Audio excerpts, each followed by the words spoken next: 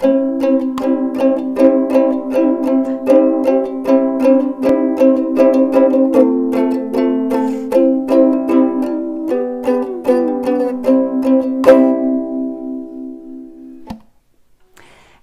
everyone, welcome back to my channel. We're doing a little bit of Christmas crafting today with the Tonic Studios Stamp Club stamp, die set, stencil, all the things. It's really cute this month. It's the, I think it's called Snowmies, Little Snowmies Stamp Club.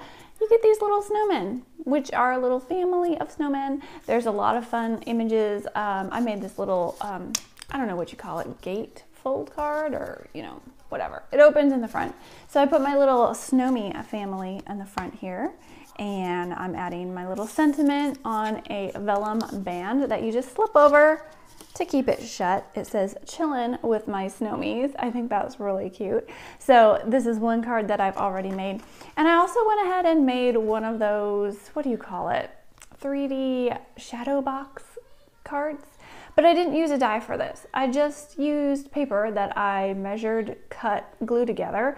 So I want to give you kind of an idea of how you can make this card if you don't even have a die. So I'm going to show you some tips on making something like this and a few fun ideas to kind of brighten it up for Christmas or winter, whatever you want to do. This one says, "You are snow much fun." Don't you just love the puns? All right, so I'm going to switch you to my desk cam and show you the stamp set, the die set, the stencil, and what we can do with them. All right, so I've got the stamps here, the dies here, the stencil here. So what we have with this stamp set is these cute little images. You've got a few snowmen on a sled, you've got a snowman family, and some trees here with some snowflakes, some stars, and a ton of fun sentiments. You've got sending warm holiday hugs, chillin' with my Snowmies, hey Snowmy, and then you've got can't wait to, I'm so glad I get to, I wish I could, and you can pair any of those with chill with you this holiday season. Also, thanks snow much, and you are snow much fun. So I just really love the cute, playful feel of this stamp set this month. The snow families with the punny sentiments, I think they're just really cute. So along with that, you get the coordinating dies. So you can use these dies to cut out the little pieces here, cut out a little snowman family and the trees. You can also cut out some presents, some prezzies here that you can layer on top of your cards and your projects. And one thing I really like about the Tonic Stamp Club stamps and die sets is you can also get, along with the coordinating dies that coordinate with the stamps, you also get some standalone dies. So they've got a bunch of other dies in here that cut out things like snowman arms. Makes me think of Olaf here with the little stick arms. They've got, you know, pieces that you can cut out a hat and a scarf, little mug so that you can give a snowman a cup of tea or coffee or whatever you want to give him. I'm a coffee person myself, but no judgment. And so there's also like these little hat dies and some earmuffs, little layering pieces that you can layer these together to make fun little accessories. And you can also cut out like the circle shapes for a body if you want to make a snowman. So you get the coordinating dies that go with the stamps, but you also get all of these sort of standalone dies that you can build your own snowman with. So I really think that's fun, and I've noticed that Tonic has been doing that with a lot of their dies sets with the Stamp Club, giving you dies that coordinate with the stamps, but also giving you dies that you can just use on your own to create backgrounds or other little pieces to put on your cards. So I really love that. I appreciate that. And I love this stamp and die combo this month. So there's the stamps, there's the dies, and there's a little stencil. You can use it to stencil some of these fun snowflakes on a background or some of this sort of scattered snow pattern. I've used that pattern here on this card. If you can kind of see it, if I tip it in the light, I stenciled on some Glacier paste to give these snowman, a little snowy background. So I thought that was really fun. And I love the white snow against that blue cardstock. I think it just looks really fun. So like I mentioned, I wanted to give you an idea of how to make a little 3D pop-up card like this that also folds flat so you can stick it in an envelope. This is about 4 1/4. So I measured the back to be about the width of a regular size card. So this is 4 1/4. It's gonna match up with this card here. Now, one thing that you're gonna have to remember is that if you wanna put it in an envelope and you want to fold it like this, if you wanna put it in an A2 size envelope, it has to be about 4 1/4 by 5 1/2. So this is a little bit too long for that. Now I can use this in an A10 envelope, or I can just deliver it by hand, no problem. There's a lot of different envelopes that you can stick this in. You could even find a 5 by 7 envelope because it would fit in there really easily. So if you look here, this is 5 by 7. So a 5 by 7 envelope would fit this size as well. But when you're cutting, you might just wanna consider what size envelope you have and, you know, what you want it to fit in. I'm just going to copy these dimensions today just because I wanted to show you what I did, but I just thought it might be worth giving you guys some ideas on thinking about what dimensions you're going to want your little 3D pop-up card to be when you're finished with it. So if I leave my sides about 2 1/4, I'm going to score my first line at 2 1/4. And this is going to become my side of my card. So I'm going to fold that up here and you can see it's going to be one of these sides. Then I want to leave about 4 1/4 in the background. So 1/4 will bring me to 2 inches. And then if I add 4 inches onto that, that should be 6 1/2. So I'm going to score it here at 6 1/2. And that should leave that background about 4 1/4, which it is. So now I have my second line scored and I want to add another 2 1/4 inches so that it's even with this side. So that would make it 6 1/2, 7 1/2, 8 1/2, 8 3/4. And I hope I did all my math right. We'll find out.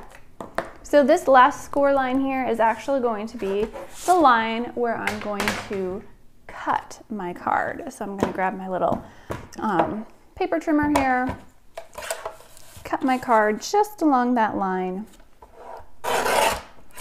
and I should have the beginnings of my little 3D box kind of card thing.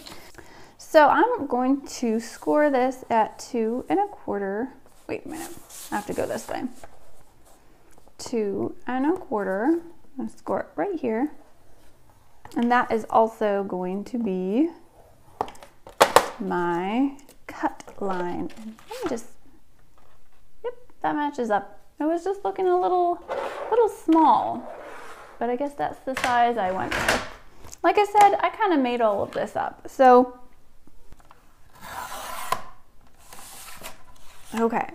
So here we have the beginnings of our little 3D card. So this is going to be the back and the sides, and I'm going to now cut some pieces to go on the inside. Now you can see I have 1, 2 little pieces, little strips that I put on the inside. I'm going to set this aside and figure out what I want to do here. Now I know this is 2 1/4 tall, so I want my other pieces to be shorter. And I know that this is 4 1/4 wide. So I want it to be at least 4 1/4 wide, but add a little bit on the ends so that I can fold it and glue it on the inside. Let's see how we did. Let's see how all of my math turned out for all of my pieces. So this is going to be that front piece, which fits nicely, and this is going to be on the inside. So this is how it will be assembled. Just like that. It looks a little bit wonky right now. but I'm gonna add some tape adhesive and just adhere all of this together.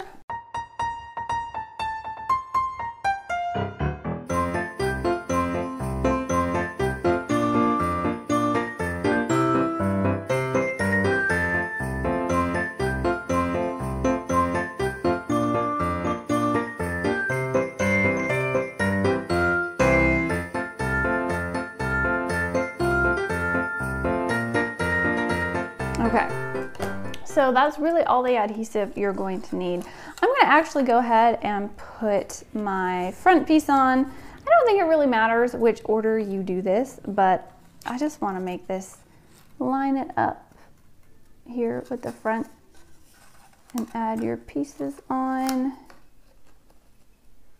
And I want to make sure it's lined up before I really stick it down, because once this stuff sticks, it's pretty much where you put it. So I'm going to bend this a little bit, get it kind of where I want it. Now that I can stand everything up, I can make sure it's just all level and straight. And I will have made my cute little box. Now, one thing that I did with this one, you don't have to do it, is I took a corner rounder and I rounded those edges. I have nice rounded corners, makes it look a little bit more finished. All right, and now if you notice on this one, it looks a little bit snowy. And before I put all my other pieces on, I added some of that snow by using some Nuvo chalk mousse and a brush. I'm gonna just peel this back. I put a little bit of press and seal over my different Tonic and Nuvo mousses, mousse, whatever the plural of mousse is, it may just be mousse. I put some press and seal over it so that it keeps it from drying out, because they do dry out from time to time if you don't use them up fast enough. Sometimes you can mix them with a little water, but I noticed that press and seal really kind of helps seal them a little bit better. So I'm just going to take my brush here and just shove it into this chalk mousse, get a little bit of that picked up, and I'm going to just kind of punch it, tap it onto my card, and it gives it this really fun textured snowy look, just like that. So I'm actually going to let that dry. So after I got all of my pieces stamped and colored and dried, ready to add onto my card, I'm just going to go ahead and start gluing them on. So I'm going to kind of follow what I did here, just kind of make a duplicate, but I do have a different family. They're not on sleds this time. This is the Snowman family. So I'm going to go ahead and just glue them on. So for this one, I just took some of my Nuvo liquid glue and glued it on. I'm going to put these here in the front.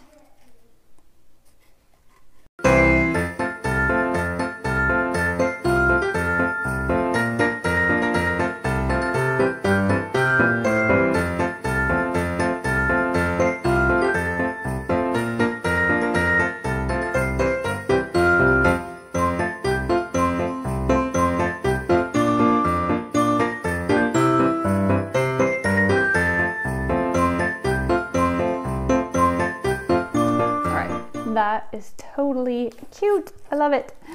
All right, so you can see our scene coming together here. With our first one, I added a sentiment in the background. And I did that by gluing it onto a tree. And then the other side, if you can see, there's a piece of clear acetate that I glued to the panel here, and then I glued to this, so it's kind of helping to hold it up because there's no tree on that side. Or if you prefer not to add it into the forest, you could do it down here, which actually is kind of cute. I do kind of like that. And I might actually put it on some foam adhesive. And now that I have the background full of foam adhesive, I'm just gonna stick this right beneath my snow family, my snow fam. So that is basically how you make one of these 3D card kind of thingies. Really fun to make. And this one I also embellished with some more gems just to give it some sparkle. I cut out some sparkly snowflakes to glue onto the trees, and I put a little star on the tree in the back. So there are still some fun ways that you can zhuzh up your card.